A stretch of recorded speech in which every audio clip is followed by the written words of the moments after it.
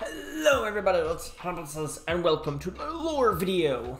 So in today's video, for preparation for the expansion coming out in a couple days, I have assembled 5 new decks, and when I say new, I mean that they do not involve decks that have already been made and are just like a 1-card difference. Like I'm not making a Poro deck and throwing in one different, like the one new Poro card, right? Or like throwing in like an assembly bot Draven deck and throwing in like the new 5 cost, the 5 attack card. Like I'm not doing that, right? These are new decks.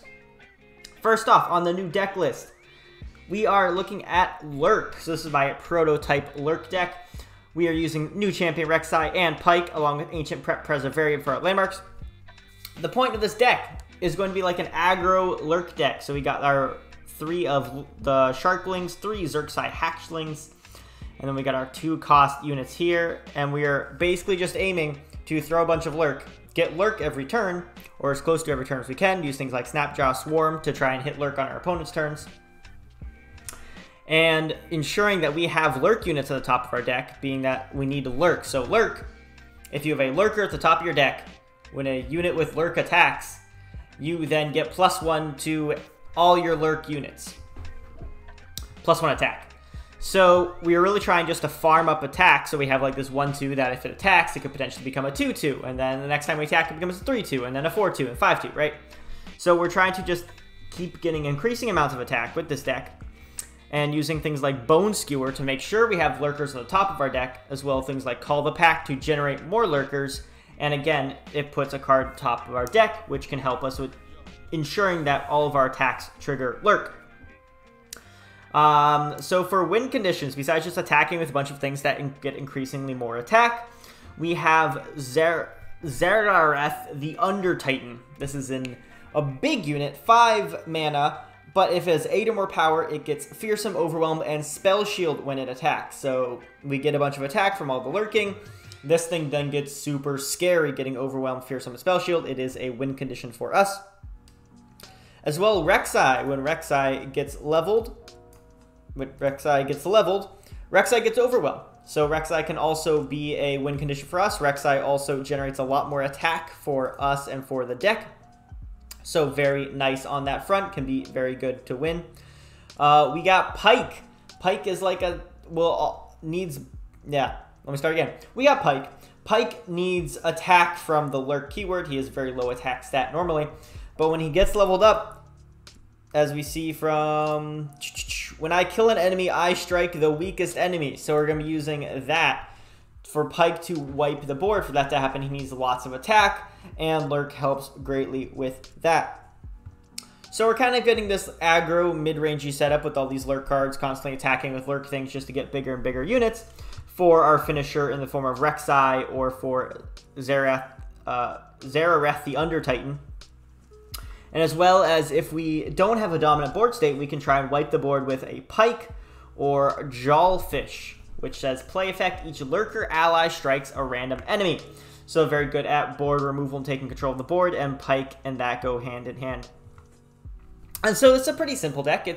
I think the strategy will come out of when to use things like Bone Skewer and when to call the pack, and trying to always ensure, like, trying to get Rek'Sai at top of your deck, because Rek'Sai, when it lurks, it gets bonus attack to everything. So I think the most of the skill involved in this deck will be, like, just trying to play around having things at the top of your deck for the keyword to work. But other than that, it seems like a very solid aggro mid-range list. So that would be deck 1. And I will also say, for all the decks that I'm showing off right now, these are by no means like the final version, right? I have not played any of these. Obviously, not had a chance to play test any of these decks. These are all brand new concepts. Maybe not brand new concepts, but all, like, you know, new decks to play with that will get played with when the expansion comes out. So these are all very, very rough. As in order to make a proper deck, you do need to play around with it. Second up on our list is a Misfortune Shyvana deck. So this deck basically says that, okay, Misfortune is really, really good at attacking when attacking, and Shyvana is also good when attacking. So let's throw them together.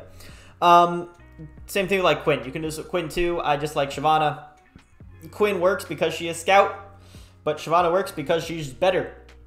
So yeah.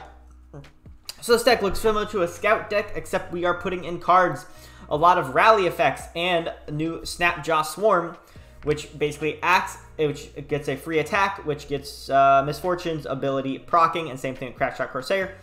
But we're also using Grizzled Rangers for the Scout, same reason for Misfortune, and Blinding Assaults for the Scout as well. And we also have a lot of rally effects. We have a Citrus Courier, 2 of them for rallies. We got 2 Playful Tricksters for rallies. We got 2 Relentless Pursuits for rallies. So we have a lot of rally effects in addition just to the normal attacks, the free attacks that we get from like Snapjaw Swarm and Grizzled Ranger. And the hope is that, so like the ideal combo, now we're running 3 of Siren because more Misfortunes.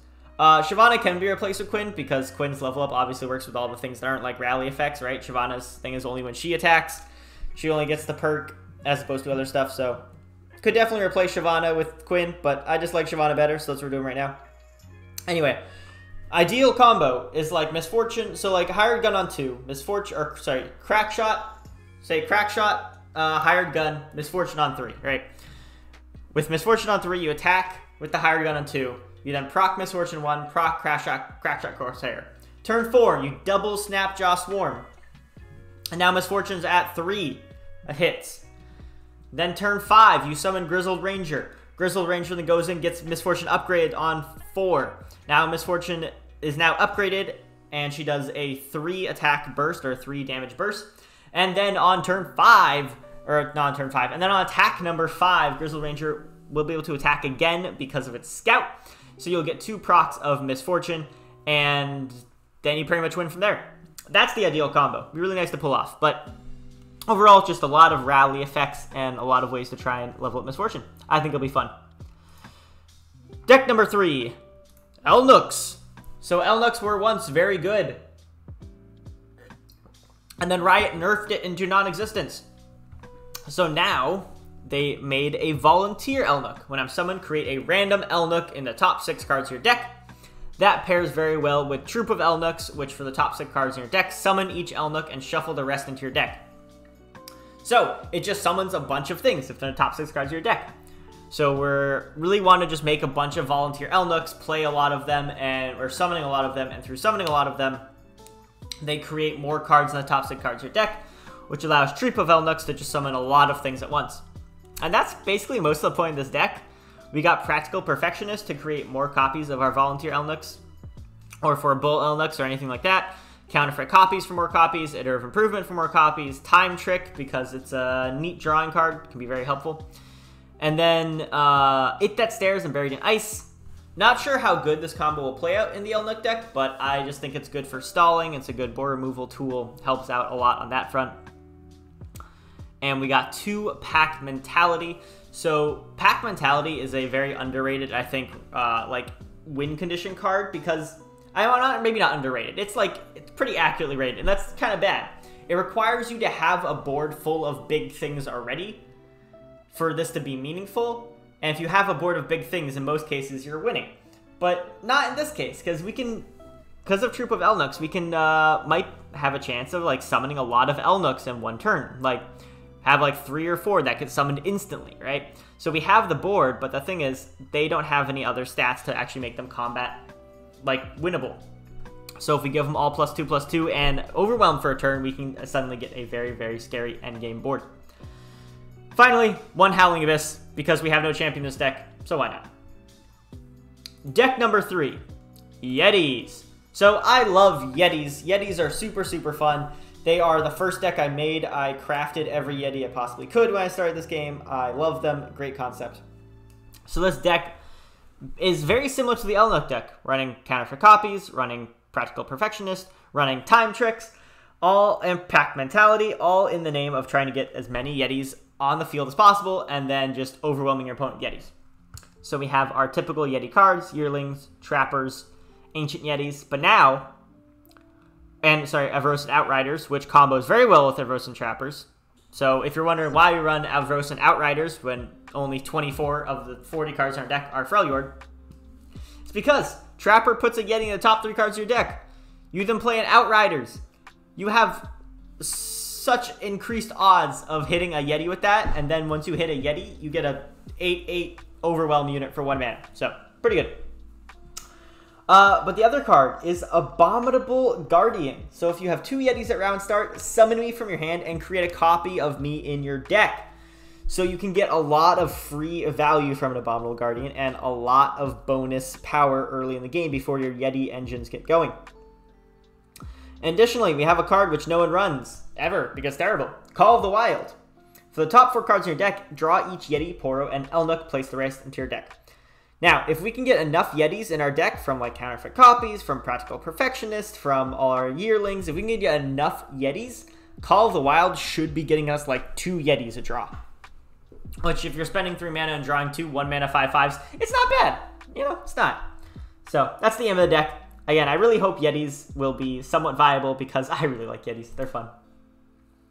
Lastly, last deck on our 5 decks to try list is Lucian Draven with Field Promotion. Now, Field Promotion, the next time you play a unit this round, grant it's Scout. Scout is very, very helpful on units with Quick Attack, because most of the time when you attack with a unit Quick Attack, your opponent doesn't want to block, because they'll lose the trade. Now, you can get 2 attacks off, which is basically forcing them to block or lose even more health. Really, really nice there. So we have Draven, who works really well with that, getting more axes, and when Draven levels up, he gets overwhelmed too. And Lucian, because if Lucian gets double attack and Scout, that's like the equivalent of Lucian attacking 4 times in 1 turn, which is crazy. Not quite, but you know, it's crazy. Similarly, Field Promotion can be played on a Senna. You should like Lucian and Draven are our main targets. Senna's like a secondary target. But as you can see, this deck does not have too many units. It is more focused on getting like these 2 units buffed with like Kato the Arm, having Senna to get like Lucian's proc, and we got a little bit of early game here. But most of the rest of the deck is like Sharp Sight, Culling Strike, Sharp and Resolve. It's combat tricks, it's survivability tricks, because we will just be running Scout units into them and just getting so much value and putting so much pressure on with that. And though we don't really need to spam the board, what we need to do is make sure that our very important units survive. So that is what we're doing here. I think Scout would be very, very good with Draven, Lucian. I think Riven and Zed are all very good options for it. Like any unit with Quick Attack or that can get to a Quick Attack, very, very solid. Even like Shyvana, it will probably be good with units like that. So very excited to use this more. The first deck I want to try with this is this one, Lucian Draven. But, you know, I definitely can see better, possibly better decks being made with this in the future. Either way, very excited for it. But yeah, this is 5 new decks to try for the upcoming expansion. And don't worry, I will post all of these decks in the video description so you can take a look at them. And if I didn't mention it before, these are pre-Echo. I'm recording this on Monday after the last set of cards came out, but the last set of extra cards came out. And then on Tuesday, Echo gets revealed. But I'm not recording this on Tuesday, so these are 5 decks to build before Echo. I will definitely make a video on all the decks that I'm making with Echo, but that'll probably be post-expansion. By the way, Echo, one of my favorite all-time champions in League. I have him as my, like, YouTube picture is me standing with Echo someone drew for me. So I really like Echo, and I'm going to try to fit him into, like, literally everything I can. Bad, good, doesn't matter. I'm going to play a ton of Echo. So I'll have an entire video just dedicated to decks about Echo. But in the meantime, also going to try these decks out as well. That will do it for today's video. If you liked the video, please, you know, leave me a comment. Tell me what decks you're looking forward to. And yeah, I'll see you after the expansion. Peace.